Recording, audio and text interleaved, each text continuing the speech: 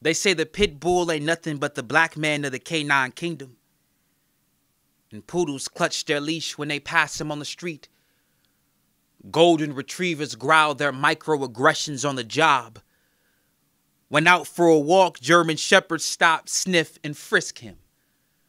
Forever stuck to face the stereotypes of his breed, like, does he belong to drug dealers? Does he participate in dog fights? Is he angry? Is his vicious tendency innate or a product of his environment? I swear, they liked us better when we were the man's best friend. When we were being bred for our obedience and our strength.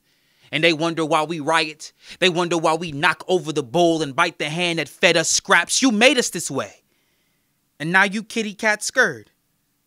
Funny how bullets stray like dogs whenever I disobey a cop's command. And now Fox News asks my mama all the doggone questions like, why didn't I sit? Why didn't I stay? Why wasn't I a good boy?